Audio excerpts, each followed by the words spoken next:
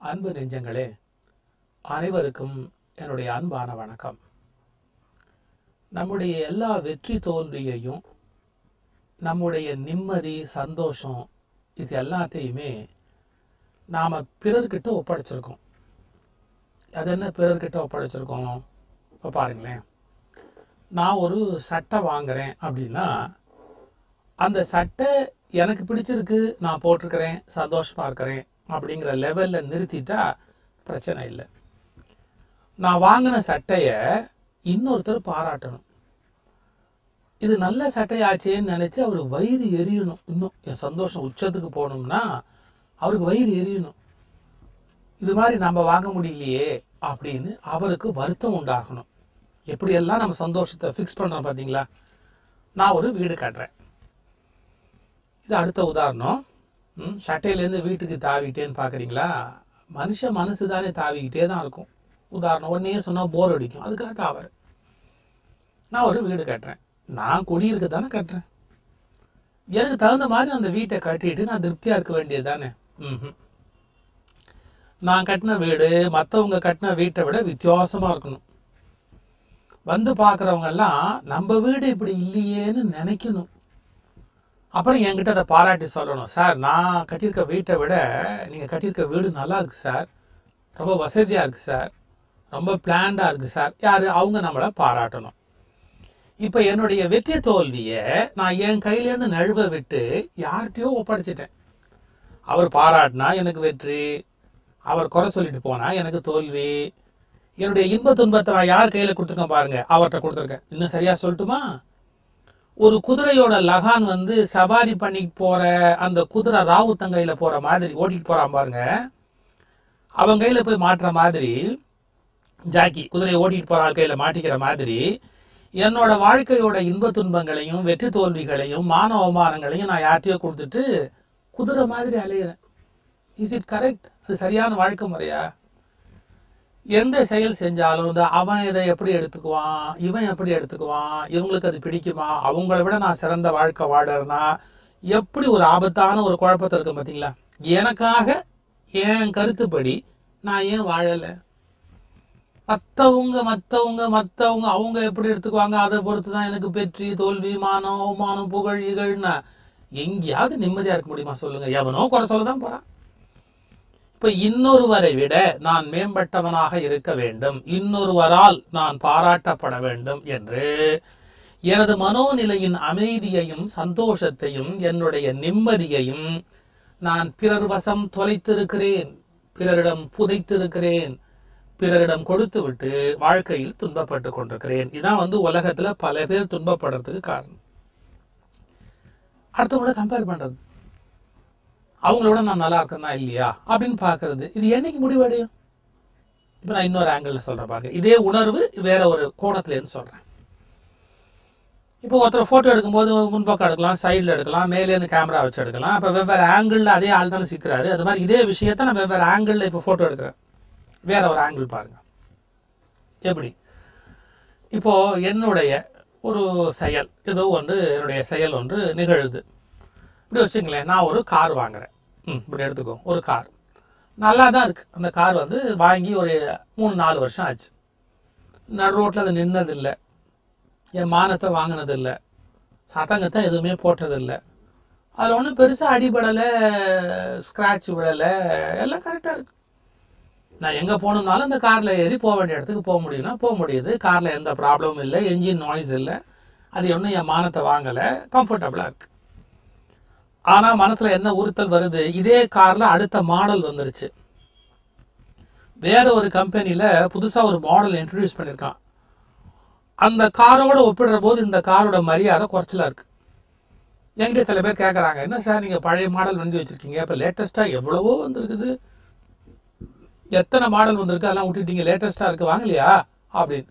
கேட்கவே வேண்டாம், அவன் கேட்பானோன்னு நான் நினைக்க ஆரம்பிக்கிறேன். அந்த லேட்டஸ்ட் மாடல் வாங்கலைன்னா நான் வச்சிருக்கிற கார் என்ன கார், இந்த கார் இருந்து என்ன இல்லாட்டி என்ன, இதுக்கு என்ன அவமானம். ஒவ்வொருத்தன் எத்தனை வண்டி வச்சுருக்கான், எவ்வளவு பிஎம்டபிள்யூங்கிறான், அது என்னமோ அதுலேயே 1000 வசதிங்கிறான், கலருங்கிறான், ஸ்பெஷல் டிசைன் அப்படிங்கிறான், லிமிட்டட் எடிஷன்ஸ் அப்படிங்கிறான். இந்த லிமிட்டெட் எடிஷன்னா அந்த மாதிரியான மாடல் வந்து நிறைய வரவே வராதான், எல்லாருக்கும் கிடைக்காதான், ஒரு 100 பேருக்கு 200 பேருக்கு மட்டும் கம்பெனிலேருந்து செஞ்சு கொடுப்பாங்க. அதுக்காக லிமிட்டெட் எடிஷன்ஸ்னு பேரான். நம்மகிட்ட லிமிட்டெட் எடிஷனில் இல்லையே, அன்லிமிட்டெட் எடிஷனில் இருக்கிற கார் தானே இருக்குது. நம்ம கார் இன்னும் இதாக இல்லையே. இதெல்லாம் பாருங்கள், மற்றவங்க காரோட ஒப்பிட்டு மற்றவங்கலாம் என்னை வேக்கும்படியாக நான் இல்லையேன்னு மற்றவங்களோட லிங்க் பண்ணி என்னுடைய சந்தோஷத்தை நான் முடிவு பண்ணுறேன். நான் எந்த கணமாவது நிம்மதியாக இருக்க முடியுமா? எந்த நிமிஷமாவது நிம்மதியாக இருக்க முடியுமா? ஒரு சின்ன தமாஷ் சொல்கிறேன் பாருங்களேன். 3 பொம்பளைங்க லேடிஸ் கிளப்பில் உட்காந்து பேசிக்கிட்டு இருந்தாங்க. பேசிக்கிட்டு இருக்கும்போது ஒருத்தர் சொன்னால், எனக்கு இப்போது டான்சில்ஸ் ஆப்ரேஷன் ஆகிருக்கு, அதனால் நான் ஐஸ்கிரீம் சாப்பிட முடியாது, ஒரு 2-3 நாள் ஆகும், எனக்கு டான்சில்ஸ் ஆப்ரேஷன் ஆகிருக்குன்னு. இது ஒரு பெரிய விஷயமா? இன்னொருத்தர் சொன்னால், இன்னொன்று பெரிய டான்சில்ஸ் ஆப்ரேஷனுக்கு ரொம்ப அழட்டிக்கிறியே, எனக்கு வந்து அப்பெண்டிக்ஸ் ஆப்ரேஷன் ஆகிருக்கு, அந்த குடல் வால்னு ஒன்று குரங்குக்கு தொங்குற மாதிரி ஒரு வால் தொங்கும், அதை சில டாக்டர் அறுத்து எரிஞ்சிருவான், தேவையில்லை போ அப்படின்னு வெட்டி எரிஞ்சிருவாங்க சில டாக்டர்ஸ். அது மாதிரி ஒரு அம்மா அதை அறுத்துட்டா. அவளுக்கு இன்னொரு அம்மா யூட்ரஸ் ரிமூவ் பண்ணிட்டேன். கர்ப்பப்பை தானே பொண்ணுக்கு ஒரு தனி சிறப்பு, அது என்னத்துக்கு அனாவசியமாக அப்பப்போ தொந்தரவு பண்ணுது அப்படின்னு ஒரு அம்மா. இதை விட வந்து கொஞ்சம் நீங்கள்லாம் சாதாரணமான ஆப்ரேஷன் தான் பண்ணிக்கிட்டீங்க, நான் யூட்ரஸே ரிமூவ் பண்ணிட்டேன். இது பாருங்கள், ஒருத்தர் பேச்சு பாருங்கள். டான்சில்ஸ் பண்ணிக்கிட்டேன், அப்பெண்டிக்ஸ் பண்ணிட்டேன், நான் கர்ப்பப்பை ரிமூவ் பண்ணிட்டேன். ஒரு அம்மா கேட்டுக்கிட்டே இருந்தால் அவளுக்கு தாங்க முடியாத ஆத்திரம். ஏன்னா அவளுக்கு ஒன்றுமே ஆப்ரேஷன் ஆகலை. அவளுக்கு கடுப்புனா கடுப்பு. இவளுங்க எல்லாம் ஆளாளுக்கு ஒரு பெருமையாக ஆப்ரேஷனை சொல்கிறா, நமக்கு வந்து ஒரு ஆப்ரேஷன் ஆகலையேன்னு நேராக கார் எடுத்து டாக்டர் போயிட்டேன். டாக்டர்கிட்ட போய் உட்காந்தா, என்ன டாக்டர் நீங்கள் எங்கள் ஃபேமிலி டாக்டர், எனக்கு ஒரு கௌரவமே இல்லை உங்களால். என்னம்மா நல்லா வச்சுருக்கிறேன், உங்களுக்கு என்ன உடம்புனாலும் நான் உடனே பார்க்குறேன், டக்குன்னு மருந்து கொடுக்குறேன், எவ்வளோ ஆரோக்கியமாக இருக்கிறீங்க, எவ்வளோ இளமையாக இருக்கிறீங்க, நல்லா இருக்கிறீங்க, என்ன பிரயோஜனம்? ஒவ்வொருத்தர் எதையாவது அறுத்துக்கிட்டு வந்து நிற்கிறேன், நான் ஒன்றுமே அறுத்துக்காமல் இருக்கேன் லைஃப்பில் இது வரைக்கும். எதையாவது ஆப்ரேட் பண்ணுங்க, எனக்கு என்னத்தையாவது அறுத்தறிங்க, ஏதாவது ஒரு ஆப்ரேட் பண்ணணும். டாக்டர் கேட்டார், பைத்தியமா உங்களுக்கு, என்னத்துக்கு ஆப்ரேட் பண்ணணும், நல்லா இருக்கிறீங்க, அதுக்கு ஒரு காலை என்ன ஆம்பிடேட் பண்ண முடியுமா, கையை என்ன வெட்ட முடியுமா? அதெல்லாம் இல்லை. ஒருத்தர் டான்சில்ஸ் ஆப்ரேட் பண்ணியிருக்கேங்கிறா, ஒருத்தர் யூட்ரஸ் ரிமூவ் பண்ணிட்டேங்கிறா, ஒருத்தர் நான் அப்பெண்டிக்ஸ் பண்ணியிருக்கிறேங்கிறா, ஒவ்வொருத்தரும் ஒவ்வொரு ஆப்ரேஷன் பண்ணிக்கணும்னு சொல்லும்போது எனக்கு வெக்கமாக இருக்குது. நான் ஒரு ஆப்ரேஷன் பண்ணவே இல்லையே, எத்தையாவது அறுத்தறிங்கன்றார். அந்த டாக்டர் என்ன நினைப்பான், இதுக்கு இருக்கா இருக்கு பாருங்க. 10 பேருக்கு தன் பற்றி சொல்லும் போது சொல்றதுக்கு தங்கிட்ட விஷயம் இல்லையா, அதை நினைச்சு அவமானப்படுறாங்களா? நான் கற்பனையில் சொல்லலைங்க, சைக்காலஜியில் சொல்கிறேன். இது மாதிரி மனநோய் உள்ளவங்க எவ்வளோ பேர் இருக்கிறாங்க. 10 பேர் தன்னுடைய விஷயத்தில் பெருமையாக ஒன்று சொல்லிக்கிறது. பெருமையாக அது சொல்லும்போது அந்த மாதிரி சொல்லிக்கிறது தனக்கு ஒன்று இல்லைன்னா அதை பெருமை குறைவாக நினைக்கிறாங்க, வருத்தமாக நினைக்கிறாங்க. ஏதோ அவங்களாம் அடையாத ஒரு அந்தஸ்தை அடைஞ்சு விடுறதாகவும் தான் அந்த அந்தஸ்தை அடையலைன்னு நினைக்கிறாங்க. எவ்வளோ இருக்குத்தானே பாருங்க. மற்றவங்களை விட தன்னை பெரிய ஆளாக காட்டிக்கணும். நோய் எங்கேருந்து ஆரம்பிக்குது பாருங்க. மற்றவங்க மூலமாக தான் நமக்கு அங்கீகாரம் வரணும். மற்றவங்களுக்கு என்ன நடந்ததோ அதை விட எனக்கு ஒருத்தர் சொல்ல வச்சுக்கோங்க, ஜுரம் 102 அடிக்கணும், 102க்கே இந்த மாதிரி சொல்கிறேன், எனக்கு 103 அடிச்சதுப்பா, ஒரு டிகிரி ஒரு ஜுரம் கூட போச்சான், அதனால ரொம்ப பெரிய ஆளாம். தலை வலிக்குதுண்ணா, எனக்கு விண்ணுன்னு வலிக்குது அப்படிமா. அதாவது தலை எப்படி வலிக்குதுன்னு சொல்லி காமிச்சு ஒன்றை விட எனக்கு ஜாஸ்தியாக வலிக்கும். வைத்த வலிக்குன்னு சொல்லி பாருங்க, ஒன்றை விட எனக்கு ஜாஸ்தியாக வைத்த வலிக்குது. நீ இன்னொருத்தட்ட வந்து உங்களுடைய கஷ்டத்தை சொல்ல, ஒன்றை விட எனக்கு பெரிய கஷ்டம் இருக்குது. என்னத்த சொன்னாலும் இந்த மனுஷன் அட்டே பாவி, இன்னொருத்தரோட ஒப்பிட்டு உன்னை விட நான் பெரிய ஆள், இதில் கஷ்டத்தில் கூட பெரிய ஆள், கடனில் கூட பெரிய ஆள், நோயில் கூட பெரிய ஆள், எப்படி கிறுக்கு பய சமூகம். நான் எவ்வளோ வேதனைப்பட்ட அந்த வார்த்தையை பயன்படுத்தும் யோசிச்சு பாருங்க. ஜனங்களா கிறுக்கு பய சமூகம், மற்றவனோடையே ஒப்பிட்டுக்கிட்டு தான் நிம்மதியை கெடுத்துக்கிட்டு இருக்க தெரியலையே சார், எவ்வளோ வேதனையாக இருக்குது. எதுக்கு இன்னொருத்தோட ஒப்பிட்டு எப்போ பார்த்தாலும் வயிற்றுல அடிச்சுக்கிட்டு வாழ்ந்துட்டு இருக்கணும். குடியிருக்க வீடு இருக்குது, கார் இருக்குது, சௌரியமா. அவனோட கம்பேர் பண்ணானா ஒன்றும் இல்லையே, அவன் என்னை விட பெரிய வீடு வச்சுருக்கானே, அவனுக்கு இருக்கு. கடவுளே ஒரு 3 பய போயிட்டு இருந்தேன். ஒருத்தன் சொன்னான், அவன் பொண்டாட்டியை பற்றி பெருமையாக சொல்லணுங்கிற எண்ணத்தில் சொன்னான். கல்யாணம் ஆகி 10 வருஷம் ஆகுது, என் பொண்டாட்டியை மேலே எவ்வளோ உயிரை வச்சுருக்கா தெரியுமா. இப்போ கூட நான் வேலை விட்டு ராத்திரி போகும்போது லேட்டாக போனால் ரயில்வே ஸ்டேஷனில் என் பொண்டாட்டி வந்து நிற்பா. நான் இருக்கிற வீட்டுக்கும் ரயில்வே ஸ்டேஷனுக்கும் 2 கிலோமீட்டரு. ஆனால் பாரு, நான் வந்து எப்போ வருவேன்னு நான் ரயில்வே ஸ்டேஷனில் வந்து இறங்கும் போது என்னை ரிசீவ் பண்ணுறதுக்கு என் பொண்டாட்டி நிற்கா. இத்தனைக்கும் என் கல்யாணம் ஆகி 10 வருஷம் ஆச்சுன்னு. இன்னொரு பையன் பார்த்தான், இவனை விட நம்ம அதிகமாக டூ படித்தா தான் நமக்கு மரியாதை. போப்பா, 10 வருஷம் என்ன 10 வருஷம், எனக்கு கல்யாணம் ஆகி 20 வருஷம் ஆச்சு. இப்போவும் நான் இது மாதிரி ரயில்வே ஸ்டேஷனில் போய் இறங்குறேன் அப்படின்னா, ஆஃபீஸ் விட்டு வரேன்னா என் ஒய்ஃப் அங்கே காத்திருப்பேன். அவனை விட பெரிய ஆளாம். 10 வருஷமா 20 வருஷம் கல்யாணம் ஆகி 20 வருஷம் ஆச்சு.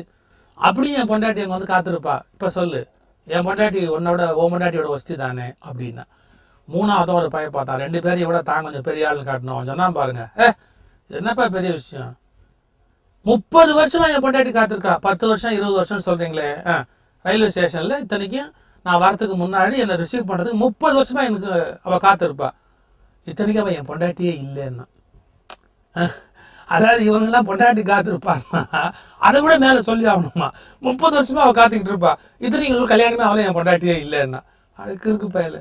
அதாவது மற்றவங்க ஏதாவது ஒன்று சொன்னா அதை விட தான் பெரிய ஆள். நான் அந்த இடத்துக்கு போயிருக்கேன்னு சொன்னா அதை விட நான் ஒன்று சொல்கிறேன் கேளு. அந்த கோவிலை பற்றி நான் ஒரு விஷயம் சொல்கிறேன்னா அதை விட ஆழமாக எனக்கு தெரியும். வேணாம் சார், இந்த அகங்காரம் வேண்டாம், இந்த குழப்பம் வேண்டாம், மற்றவங்களோட ஒப்பிட்டு புழுங்கி சாவாதீங்க.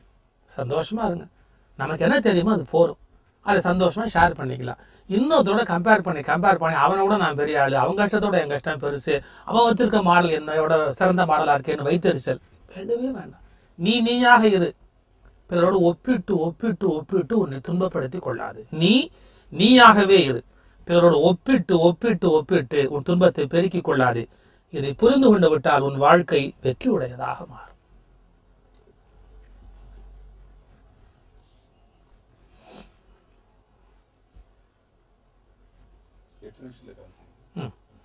நான் 10 நிமிஷம் முடிச்சிருக்கேங்க. அப்புறம் 2 நிமிஷத்துக்கு அப்புறம். அன்பு நெஞ்சங்களே, அனைவருக்கும் என்னுடைய அன்பான வணக்கம். நம்ம மற்றவங்களை விமர்சனம் பண்றோம், தயவு தாட்சணியம் இல்லாம விமர்சனம் பண்ணுவோம். அப்புறம் நாம் என்னமோ ஒரு பெரிய நீதிபதி மாதிரியும் மற்றவங்களாம் ஏதோ குற்றவாளி மாதிரியும் மற்றவங்கள நிறுத்து பார்த்துக்கிட்டே இருப்போம். ஒரு தராசை கையில் எடுத்துக்கிட்டே அலைவோம். அதாவது we want to judge others. What right we have?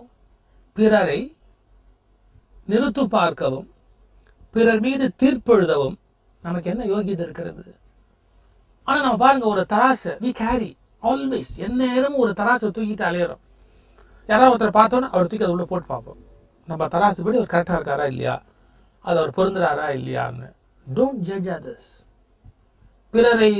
பிறர் மீது தீர்ப்பெழுதுவது நம்முடைய வேலை அல்ல. நாம் ஓயாமல் இந்த காரியத்தை வெட்கம் இல்லாமல் செய்கிறோம். பிறர்கிட்ட குறை காண்றோம். அதாவது அவங்களுக்கு அறிவு கம்மியாக இருக்குது, அழகு கம்மியாக இருக்குது, இந்த ட்ரெஸ் இப்படி போட்டிருக்க வேண்டாம், அப்படி போட்டிருக்கலாம், எல்லாம் பிரத்தியாரை பற்றி யோசனை சொல்லிகிட்டே இருக்கிறோம். இன்னும் புத்திசாலித்தனமாக அவங்க இருந்திருக்கலாம், அவங்க அப்படி பண்ணியிருந்திருக்கலாம், இப்படி பண்ணியிருந்திருக்கலாம் அப்படின்னு பாருங்கள். பிறர் மீது குறை காணுகிறோம், தயவு தாட்சண்யம் இல்லாமல் விமர்சனம் செய்கிறோம். அப்புறம் பிறரை நிறுத்து பார்த்து கொண்டே இருக்கிறோம். காஜ் எப்போவுமே அளந்து பார்க்குறோம் அவங்கள, அந்த குவாலிட்டிஸ் படி அவங்க இருக்கிறாங்களா. என்ன சார் அவர் ஒரு பெரிய ஆஃபீஸர்னு சொன்னீங்க, ஒன்றும் அதுக்குரிய டீசென்சி அவர்கிட்ட இல்லையே அப்படிங்கிறோம். அவர் பெரிய வள்ளல்னு சொன்னீங்க, அவர் ஒன்றும் கொடுக்க மாட்டேங்கிறாரு. அவர் பெரிய மனுஷன்னு சொன்னீங்க, அவர் அல்பத்தனமாக பேசிகிட்டு இருக்கிறாரு. இப்படி எல்லாம் மற்றவங்கள பற்றி நாம் காஜ் பண்ணுறது, ஜட்ஜ் பண்ணுறது, நிறுத்து பார்க்கறது, தீர்ப்பு எழுதுறது, குறை சொல்கிறது, விமர்சனம் பண்ணுறது குற்றமில்லாமல் செய்கிறோம்.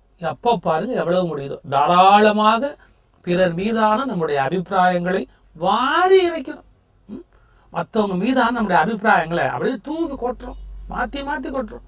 பிரசிடென்ட்டா இல்லை, பிரைம் மினிஸ்டரா இல்லை, ஆப்போசிஷன் லீடரா இல்லை, அவரா இல்லை, இவரா இல்லை, அப்படியே பிறர் மீதான நம்முடைய அபிப்பிராயங்களை கூடையா அப்படியே வாரி இறைக்கிறோம். ஒரு தலைவர் எப்படி இருக்கணும், இந்த தலைவர் ஏன் அப்படி இல்லை, இவன் ஏன் அப்படி நடந்துக்கல, அவன் ஏன் அப்படி நடந்துக்கல, பிறர் மீதான நம்முடைய கருத்துக்களை அபிப்பிராயங்களை வாரி கொட்டுகிறோம். இவ்வளோ வேகமாக மற்றவங்களை பற்றி நம்ம யோசித்து ஜட்ஜ்மெண்ட் எழுதி நிறுத்து பார்த்து சொல்கிறோமே, மற்றவங்களை நிறுக்கிற அளவுக்கு நம்மக்கிட்ட இருக்க தராசு கரெக்டா? சார் அவன் கஞ்ச பைய சார் அப்படிங்கிறோம். அவன் கஞ்ச பையலா வள்ளலான்னு நிறுத்து பார்க்க நீ எந்த தராசு வச்சிருக்கிற? அதை நிறுக்கிற அளவுக்கு உன் தராசு ரொம்ப பெர்ஃபெக்டோ, ரொம்ப நியாயமான தராசு தான் வச்சுருக்கிறோமா? உன்னை நிறுத்து பார்க்கணும், அந்த தராசு இருக்கு இல்லையா, வேயிங் மிஷின், அளந்து பார்க்குற அளவு கருவி, அது ரொம்ப துல்லியமாக இருக்கணும். நம்மகிட்ட இருக்கிற தராசனை ஒஸ்திய அடுத்தவங்களெல்லாம் அதை வச்சு பார்த்து பேசிகிட்டே இருக்கோம். தராசை வச்சு நிறுத்தி பார்க்குறோம், மற்றவங்க தூக்கி அதில் போட்டு நிறுத்தி பார்க்குறோம். நிறுப்பதற்குரிய யோகியதை நம்மிடத்தில் சரியான தராசு இருக்கிறதா யோசிச்சோமா? நம்முடைய பாருங்க, எந்த ஒரு பிரச்சனைனாலும் அதுக்கு அவங்க தான் காரணம் அப்படின்னு முடிவு பண்ணுறோம்.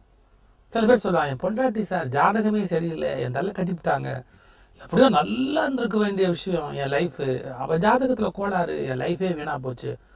எவ்வளோ கூச்சம் இல்லாமல் சொல்ல, கல்யாணம் 20 வருஷம் சொல்லிட்டு இருக்கிறேன். இந்த புள்ள பிறந்த நேரமே சரியில்லை, அதனால தான் என் லைஃபே வீணாக போச்சு. நீ பெத்த அப்புறம் என்ன புள்ள பிறந்த நேரம் சரியில்லைன்னு கணக்கு சொல்லிட்டு உட்காந்துருக்குற. நான் இப்போல்லாம் கொஞ்சம் கடுமையாக பேசுகிறேன்னு நினைக்கிறேன் எல்லாரையும். ஏன் பேசுகிறேன், எனக்கு வயசாகி போச்சுன்னு அர்த்தம். நடக்கிற காட்சிகள்லாம் பார்க்கும்போது எனக்கு வந்து சிரிக்கிறதா அழுகுறதானே தெரியல. என்ன இப்படி இருக்கிறாங்க, குசாவும் மற்றவங்க மேலே குறை சொல்கிறாங்க, மற்றவங்களை எடுத்தறிஞ்சு பேசுகிறாங்க, மற்றவங்க இஷ்டத்துக்கு ஜட்ஜ் பண்ணுறாங்க. தன்னை நிறுத்தி பார்க்குறாங்களா, நாம் என்ன யோகியத்தில் இருக்கிறோம், நம்ம என்ன தகுதியில் இருக்கிறோம், நாம் எந்த அளவுக்கு சரியாக இருக்கிறோம், நாம் எந்த அளவுக்கு நியாயமாக இருக்கிறோம், இப்படி நம்மளை பற்றியில் முதல்ல நிறுத்தி பார்க்கணும். மற்றவங்களை பற்றி சொல்லிகிட்டே இருக்கிறோம். ஒரு சந்தர்ப்பம் சொல்கிறேன் பாருங்களேன். நான் வந்து இந்திய நாட்டிலேருந்து பிறந்து வளர்ந்து இந்த நாட்டை நேசித்து வெளி உலகத்துக்கு வந்துக்கிட்டு இருக்கிறேன்.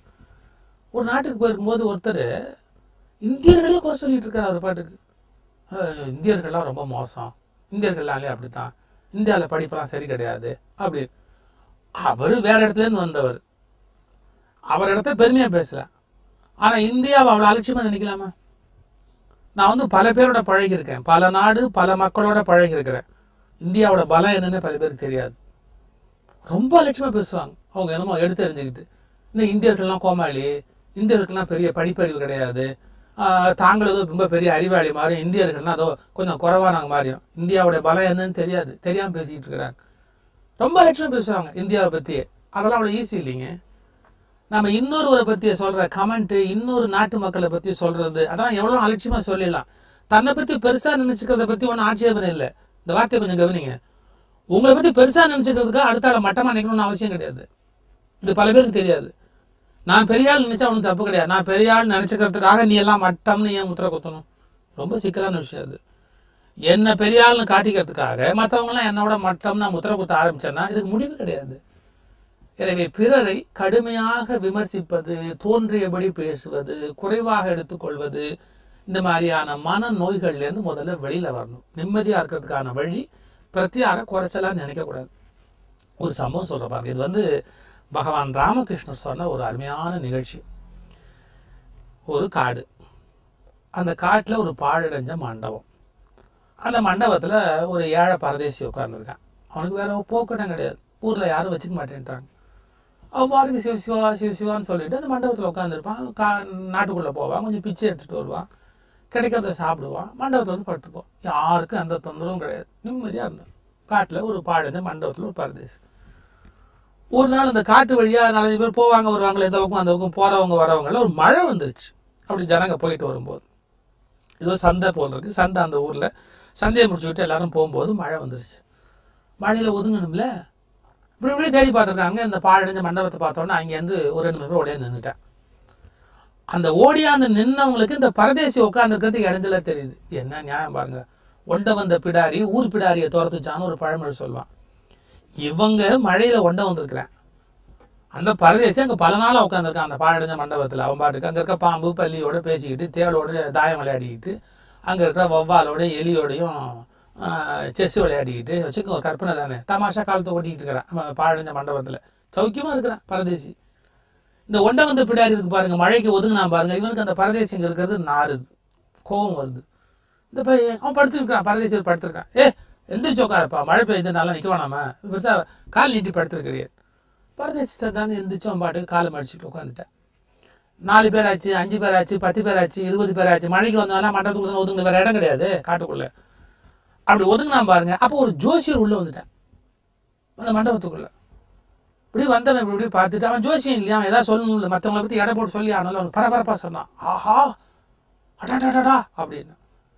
என்ன என்ன என்ன அப்படின்னா, இங்கே ஒருத்தருக்கு வந்து நேரம் சரியில்லை, இந்த மண்டபத்துக்குள்ள இப்போ நின்றுட்டு இருக்கல ஒருத்தருக்கு நேரம் சரியில்லை. யாருக்குன்னா அது தெரியாது, எனக்கு நிமித்தம் சொல்லுது. ஒரு பயலுக்கு நேரம் சரியில்லை. நேரம் சரியில்லைன்னா இப்போ என்ன ஆகுனா, இடி இடிக்க போது இடி இந்த மண்டபத்துக்குள்ளே இறங்கிடும். அந்த பய சாகணும்னு இருக்குது, இங்கே இருக்கிறதுல யாரோ ஒரு பய சாகணும்னு இருக்குது.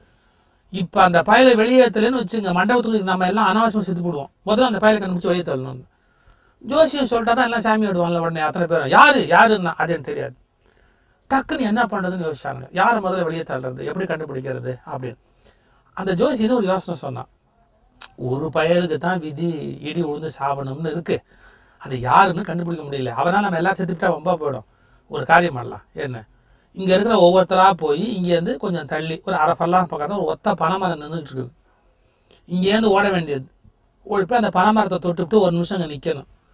ஒருவேளை அவன் தள்ள இடி விடணும்னு விதி இருந்தால் டபக்குன்னு அங்கே இறங்கிடும், அவன் செத்துப்பிடுவான், நாம எல்லாம் தப்பிச்சிடலாம். அதனால் ஒவ்வொருத்தராக ஓடுங்கப்பா வரிசையா அப்படின்னு. முதல்ல நானே போகிறேன். இந்த ஜோசியர் நேராக போய் பனைமரத்தை தொட்டுட்டு திருப்பி ஓடியாந்தான். நல்ல வேளை அவன் மேலே இடி விடலை, அவன் தப்பிச்சிட்டான். அவன் சொன்னான், பாரப்பா நான் என் மேலே ஜாதகப்படி எனக்கு கோளாறு இல்லை, வேறு எவனுக்கும் ஒருத்தரா போங்கடா அப்படின்னு. ஒவ்வொருத்தரா போகிறான், மரத்தை தொட்டுட்டு திரும்பி வரான், மரத்தை தொட்டுட்டு ஒரு நிமிஷம் நின்றுட்டு வரான், இடி உழவே இல்லை. அப்பா தப்பிச்சிட்டோம், அப்பா தப்பிச்சிட்டோம் அப்படின்னு எல்லாரும் போயிட்டு வந்து அந்த பரதேசி மட்டும் உட்காந்துருக்கான். மண்டபத்துக்குள்ளே இருந்த பரதேசி, அவனை பார்த்தான் எல்லாரும். ஓடுற போய் மரத்துக்கிட்ட போய் தொட்டுட்டு வாங்க. அவன் சொன்னான், நான் ஏன்டா போகணும், நான் இந்த மண்டபத்தில் ரொம்ப காலமாக குடியிருக்கிறேன், நீங்கள் தான் வண்டை வந்தவங்க, வேணா நீங்கள் போங்க, நான் ஏன்டா வெளியே போகணும் அப்படின்னா. மரியாதை கொண்டுடுவோம். இப்போ ஜோசியர் சொல்லியிருக்காரு ஒரு பயலால் சாவு வர போகுதுன்னு. இப்போ எல்லாரும் அந்தாண்ட போயிட்டு வந்துட்டோம்.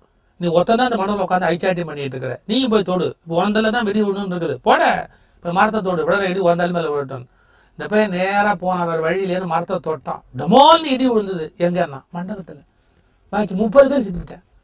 இவ்வளவு நேரம் இவங்களை காப்பாற்றிக்கிட்டு இருந்தது அவன் புண்ணியம். அவனுக்கு நல்ல ஜாதக பலம் நீண்ட ஆயுளோடு இருக்கணும்னு இருக்கு, பயங்கர புண்ணியசாலி. அவன் புண்ணியத்தில் தான் அந்த 30 பேரும் குளிர் காய்ச்சிக்கிட்டு இருந்தான். விரட்டுன்னு விரட்டினான் பாருங்க, அவன் போய் மரத்தை தொட்டான், டொமால்னு இடி விழுந்து 30 பேர் செத்து விட்டாங்க. இது ராமகிருஷ்ணன் சொன்ன கதை. பாருங்க, நம்ம மற்றவங்களை அநியாயமாக குறை சொல்கிறோம். அவன் இப்படிலாம் பேசுகிறோம். யார் புண்ணியத்தில் நம்ம இருக்கோம்னு யாருக்கு தெரியும்? கூடுமான வரை பிறரை நிறுப்பது, பிறரை எடை போடுவது, பிறரை விமர்சிப்பது, பிறர் பற்றி குத்தலாக ஏதோ சொல்வது, இது வாழ்வின் நோக்கம் அல்ல. நாம் பிறரை நிறுத்து பார்க்கவோ நீதி தீர்ப்பு எழுதவோ இந்த உலகத்தில் வரவில்லை. பிறருக்கு தீர்ப்பு எழுதும் யோகியதை நமக்கு கிடையாது. தீர்ப்பெழுத வேண்டியது இறைவனுடைய வேலை மட்டுமே, நம்முடைய வேலை அல்ல. எனவே பிறரை பற்றி தீர்ப்பளிக்கிற வேலையை தயவு செய்து நிறுத்துங்கள். தன்னைத்தானே நிறுத்து பார்க்கிற வேலையை